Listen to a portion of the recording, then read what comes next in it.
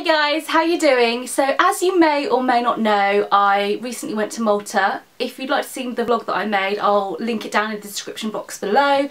But anyway, I went to Malta and that means that I had to go to an airport, so I was at Gatwick, and when I'm at Gatwick, that equals then duty-free shopping. So I picked up lots of beauty bits. Well, actually, they're all makeup. So let me empty this bag and share all the things I picked up. So as you well know, duty free is great because I think you get like 20% off. You don't pay VAT, so you basically get 20% off the normal cost of products. So I went slightly crazy at MAC, picked up loads of things from MAC and picked up something from Clarins that I wanted to try for a very long time. So the first thing I picked up from duty free was this MAC foundation, and it's MAC Studio Sculpt SPF 15 foundation, and I have the shade NC37.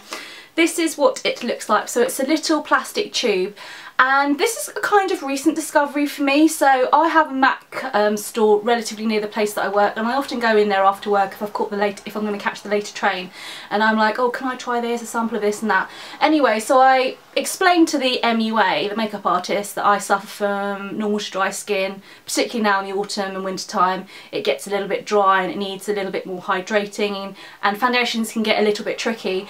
Anyway, she suggested that I try a sample of the Studio Sculpt foundation. I did, and I absolutely loved it. I've not really been a big lover of MAC foundations, but I must say that when I tried this on, it was just absolutely gorgeous. So it's a gel formulation, which is really nice for people who suffer from dry skin. So I definitely say this is for people who have dry skin. And because of the gel formulation, it goes on really nicely. You only need a small amount, so like a pea size amount goes a really long way, because I would say it's very much a medium to full coverage foundation, and I like it when I want a flawless kind of look. So if I'm going out for the evening and I want a flawless face, this is something that I'll reach for. So I'm really chuffed to bits to get this in the duty free, and it was a really nice little saving. I'm a bit into concealers at the moment, so I wanted to try something new, and I picked up MAC Mineralised Concealer. I have the shade NW25.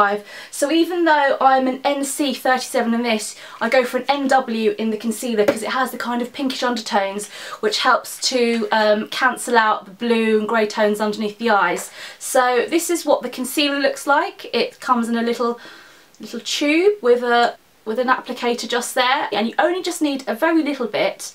And what I like to do with concealer, I know a lot of makeup artists take the concealer right underneath the eye, but for myself personally, I just like using it on the inner corners and just using my fingers to melt the product into this area here where I'm most dark. I don't really have darkness here, I have darkness just underneath my eyes in the tear ducts just here.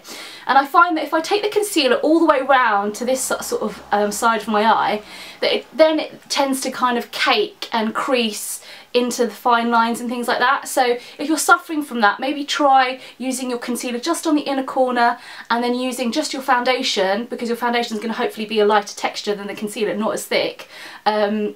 Try and use it round here instead of a concealer, and you might notice a difference. That's how I like to apply my concealer. Obviously it's a personal choice, but that's the way I like to use it, and then I find that it doesn't cake and get stuck in fine lines and just look a bit crunchy at the end of the day. I'm a big fan of MAC blushes. I think they've got great pigments, and also I love the mineralised blushes because they've got a lovely shimmer to them and they really make your skin seem very alive and just really healthy. So I've picked up another mineralised blush in Lovejoy. Now this one I bought specifically for autumn time because it's quite a dark coloured blush. So actually, before I show you the blush, look, I think MAC have got new blush packaging. So the normal ones look like, let me whack one out from behind me, they look like this, and the newer ones have less of a plastic kind of screen. So no, new packaging I think, or maybe it's the duty free ones, I don't know.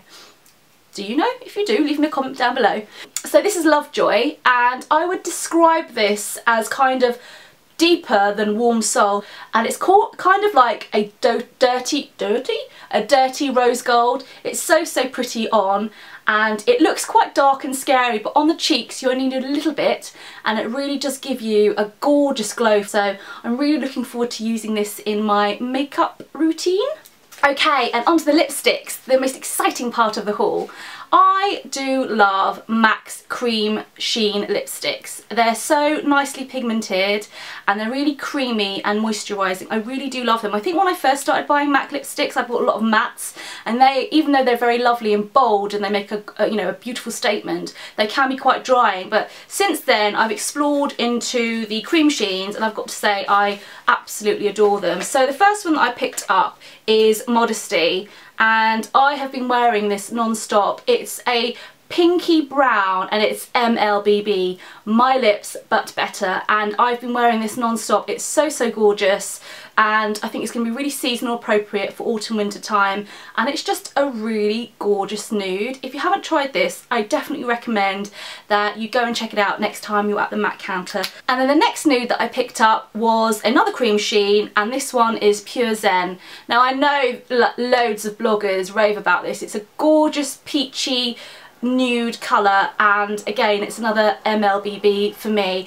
I tried out Shy Girl and Creme de Cup and things like that, but I creme de nude even, and I found that they kind of look like concealer on my lips just for my particular skin tone. They didn't suit me, so I have to go for slightly deeper nudes, deeper toned nudes, and I found that Modesty and Pure Zen best suited me. And the last MAC lipstick that I picked up is the iconic, the gorgeous, the beautiful Ruby Woo. So Ruby Woo is not part of my collection. Shock horror, how did that happen? I picked up two, one for me and one for my friend Sharon as her birthday present.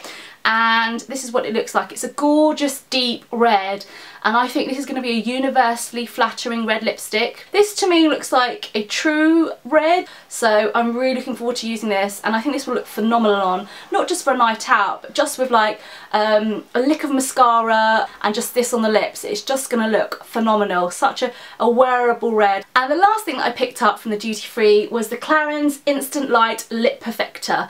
Now I've been wanting to try these for yonks, but I just wasn't able to justify the splurge of spending, I think they're like £18 or £19 each individually, and I just didn't feel like I can justify that, because it's kind of what I perceive it to be, a moisturising gloss, and you know, if I'm going to spend that kind of money on a lipstick, I want it to be something that's going to pay off in terms of colour. So sorry, I'm just ripping this off. This was actually at the checkout, so I picked up all the things that I wanted to buy, and then I saw this, I was like, uh-oh.